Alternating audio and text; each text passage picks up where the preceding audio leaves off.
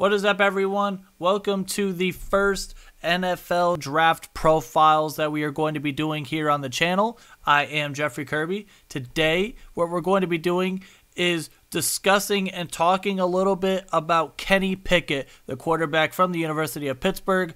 We're going to be discussing some of his intangibles and some of the stuff he brings. We're going to break down some of his pros, some of his cons. We're just going to talk about him a little bit, and overall, what are my thoughts on Kenny Pickett, the quarterback from Pitt. If you like these kind of videos, smash that like button, hit the red subscribe button, drop a comment, turn on the notification bell, go to the description, click the link, Revolution Radio Live on Facebook, smash that like button over there. If you don't have Facebook, that's okay. You can follow us on Twitter at Rev Radio Live. And until then, let's get started. Alright, so let's get started here with Kenny Pickett, quarterback from the University of Pittsburgh. He is regarded as one of the top quarterbacks in this coming up class. Some will refer to him as possibly the best quarterback in this class. You could really make an argument for really much anyone, but Kenny Pickett is right now stapled as probably the #1 quarterback in this draft class, maybe outside of Matt Corral. Just a little overview of Kenny Pickett. He is 6'3". He did weigh in at 220 pounds. Just a little bit from the 2021 season. He was 6th in passing yards with 4,319, 42 touchdowns, which was 4th in the country, 7 interceptions with a 67.2% completion percentage. So those are all very good numbers, especially if you're trying to look at for the NFL. Just a little bit of an overview of him. He did take over as the starter in 2018. He is now the 4th highest. No. He now is 4th on the all-time school history list for passing yards with 8,541. He originally committed to Temple in April of 2016, but then he decommitted a month later. Then he did commit to Pitt in June, and that's where he's decided to stay. One other little tangent as well with Kenny Pickett is that he also did earn his master's degree in marketing, so he does have his degree as well. Alright, now we're going to be talking about his strengths and some of his weaknesses. First thing to me that pops out for his strengths is just how accurate of a passer he is. He can make all the throws. He can move around in the pocket. He always looks downfield. When he can make all the levels on the outside, over the middle, the deep ball. He has it all. I don't think there's a throw that when you watch him on tape that he can't make. One other thing that we talk about is just how excellent he is at timing passes. There are certain passes, like I said, on the outside that you really need to have great timing with, and he shows excellent timing, and he also has great ball placement for some of those, especially some of the passes that you need to put it in a specific spot with the deep ball or name any kind of throw. He can make it, and he will always put the ball right where it needs to go.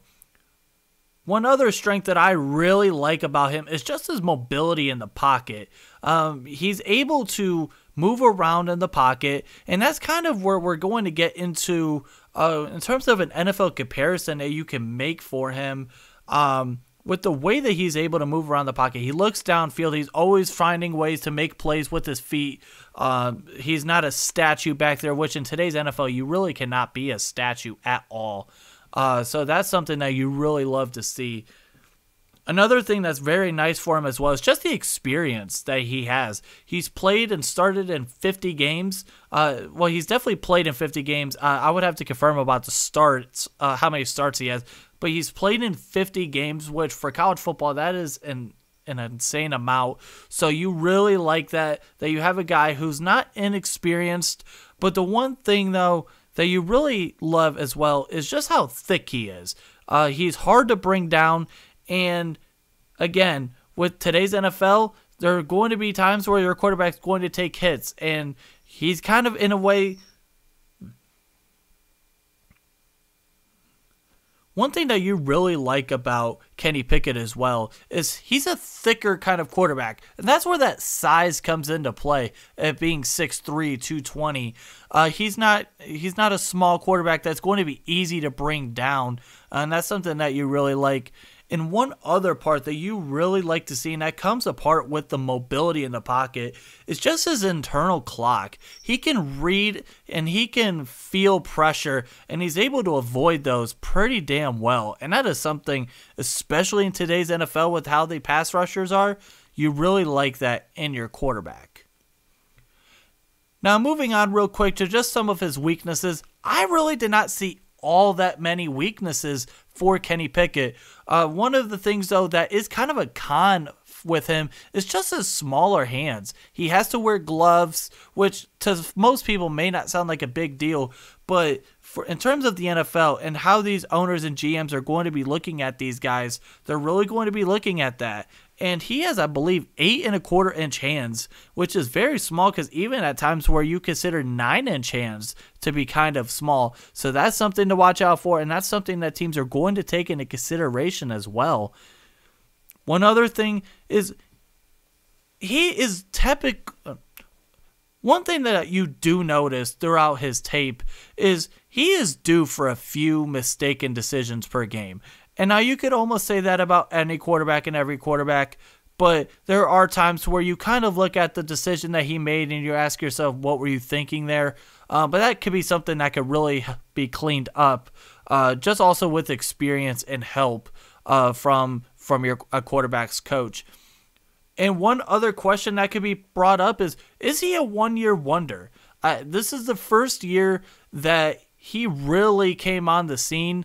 When you look at 2020 and beyond, if he would have came out in the 2020 draft, he could have been a late round pick. So that really starts to make you wonder as well. And it's similar to my NFL comparison for him. I have two NFL comparisons, and you'll see what I'm about to say here in a second when it comes to Kenny Pickett. Kenny Pickett kind of reminds me in a way of Derek Carr and Joe Burrow. And you ask yourself, how could that be the case? Well, when you watch the film, just watching Derek Carr, or when you watch Derek Carr, watching his tape and his arm talent, you really start to see Derek Carr when you really look at it. And it comes back from a mobility standpoint. That's where you really see Joe Burrow, because Joe Burrow was excellent in being able to move around in the pocket and stay and was able to look downfield to make those throws. And that's something that Kenny Pickett has become excellent at.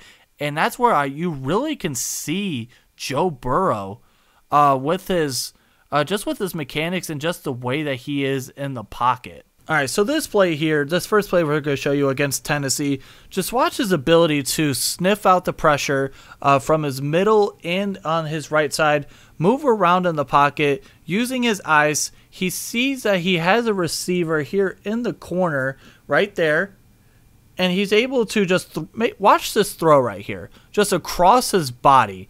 You really love that in a NFL or in a future NFL player. We're going to watch it from this view here.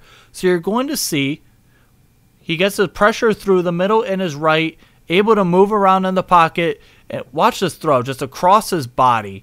You love to see that in your quarterback. Just here again, just sniffs out the pressure, rolls out to his right. Boom, touchdown. Beautiful ball placement there. All right, so this next play here, you're going to see, so he's in a pocket, feels the pressure, he needs to move in the pocket, throws off his back foot, and makes a beautiful throw on the sideline as well.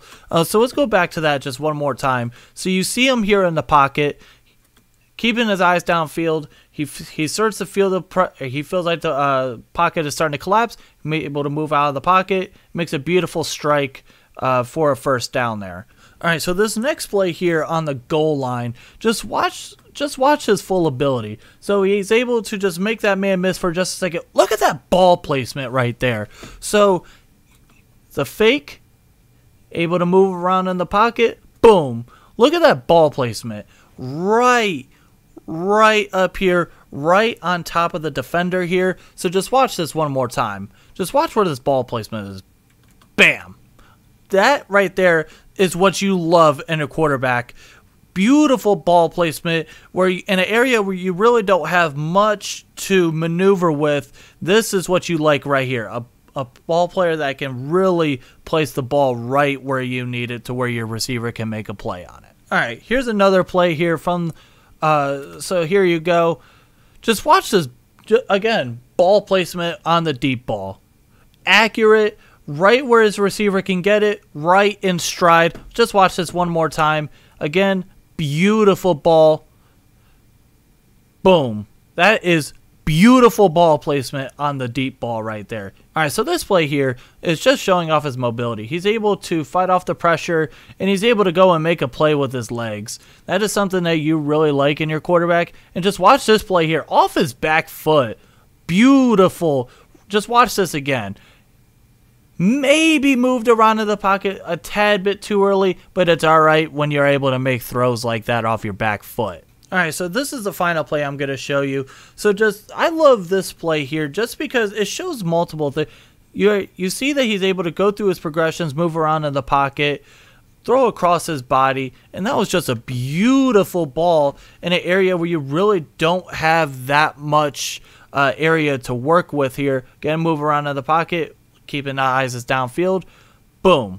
Beautiful ball. Again, I love the fact that he was able to show that he's able to go through his progressions, move around in the pocket, show that he's mobile, and just make a beautiful throw across his body in a tight window for a touchdown.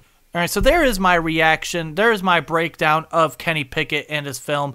One thing that you really notice is just some of his progression and some of the improvements that he has made throughout his career at Pitt. His completion percentage steadily rises a little bit more year by year, but one thing that is kind of alarming and kind of excluding 2020 because you have to take that with a little bit of a skew, just the amount of yardage, where this year in 2021 he had over 4,000 yards, and before that his previous highest was just above 3,000 yards. So it kind of makes you question maybe a little bit of, was he a one-year wonder kind of deal? But at the same time, I think you really like that, and the experience really shows, and that showed in its final year in itself. If you like these kind of videos, again, thank you everyone for tuning in. If you like these kind of videos, smash the like button, hit the red subscribe button, drop a comment, turn on the notification bell. Make sure to go to the description, click the link, Revolution Radio Live on Facebook. And if you don't have a Facebook, where you can follow us on Twitter at Rev Radio Live. And until then, hope to see you in the next breakdown. We're also going to be continuing to do reaction videos as well. So hope to see you then. Till then, peace out.